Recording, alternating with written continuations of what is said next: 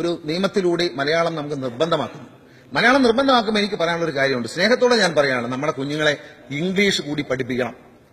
ലോകത്തെവിടെയും പോയി ജീവിക്കാൻ കഴിയുന്ന ഏറ്റവും കൂടുതൽ പ്രവാസികളുള്ള ഒരു സംസ്ഥാനമാണ് കേരളം. ലോകത്തെവിടെയും പോയി ജീവിക്കാൻ കഴിയുന്ന ഇംഗ്ലീഷ് ഭാഷ എന്ന പൊതുഭാഷ നമ്മുടെ കുഞ്ഞുങ്ങളെ സംസാരിക്കാനും എഴുതാനും വായിക്കാനും അതിഗംഭീരമായി പഠിപ്പിക്കണം എന്ന് വിശ്വസിക്കുന്നതാണ് ഞാൻ. 1-ാം ക്ലാസ് മുതൽ 4-ാം ക്ലാസ് വരെ വലിയ പഠനത്തിനൊന്നും ആവശ്യമില്ല.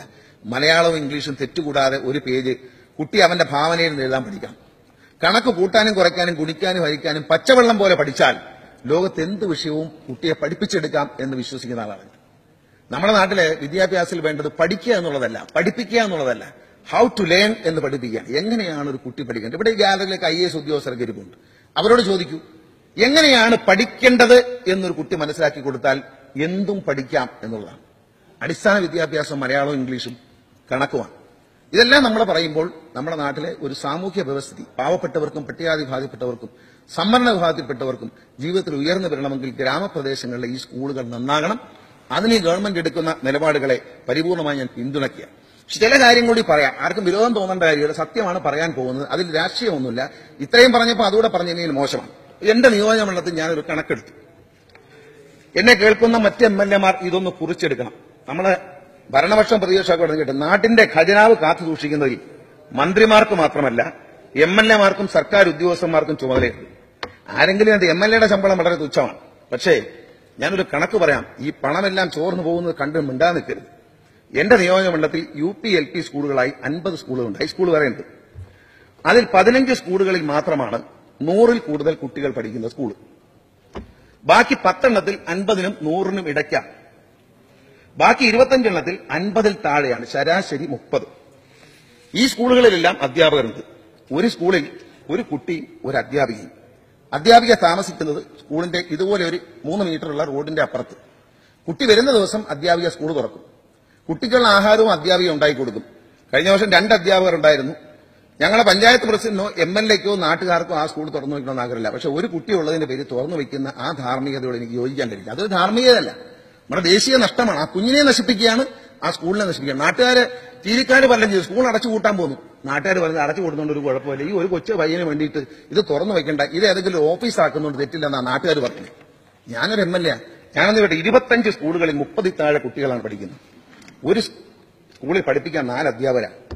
വിദ്യാഭ്യാസ വകുപ്പിന്റെ സെക്രട്ടറി അടക്കം മന്ത്രി അടക്കം കേട്ടുകൊണ്ടിരിക്കുക. എല്ലാവരും ശ്രദ്ധിക്കുക, 25 ഗുണം 4 100 ടീച്ചേഴ്സാണ് ഈ 25 സ്കൂളിൽ പഠിപ്പിക്കുന്നത്.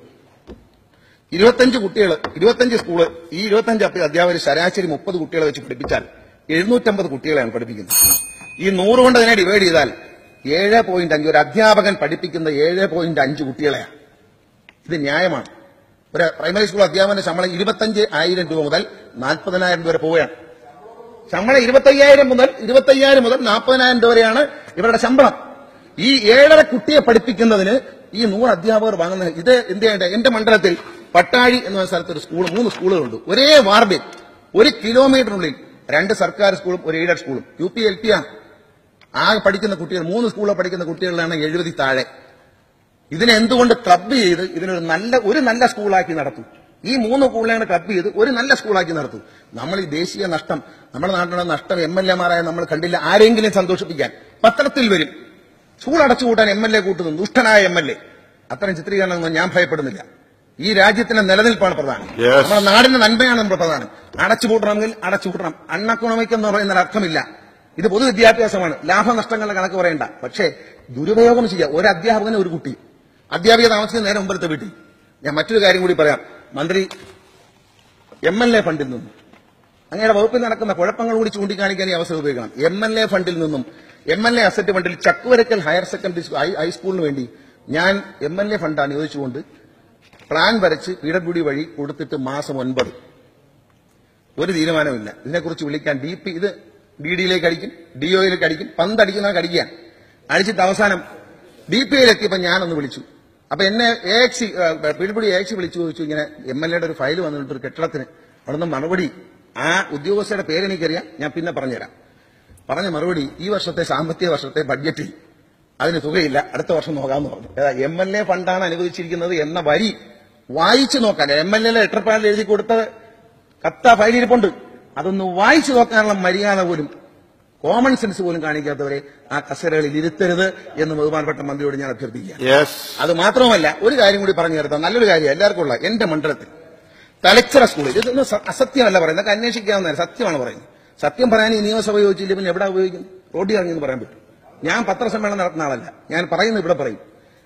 എന്റെ നിയമമണ്ഡലത്തിൽ തലച്ചിറ സ്കൂളിൽ ഹൈസ്കൂളാണ്.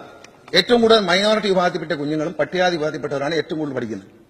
എല്ലാം സാധാരണക്കാരാണ്, പണക്കാരുടെ മക്കളൊന്നുമല്ല. നിറച്ചു കുട്ടികളുണ്ട്. 9 മാസത്തിനിടയിൽ 16 അധ്യാപകരെ സ്ഥലം മാറ്റി. ആരാ? യൂണിയൻകാരൻ. ഒടുവിൽ ആ വാർഡിലെ മെമ്പറായ PTA പ്രസിഡന്റായ CPM-ന്റെ നേതാവായ ഒരു സഖാവ് ഈ നേതാക്കന്മാരെ വിളിച്ച് ഫോണിൽ അസഭ്യം പറയേണ്ടി വന്നു.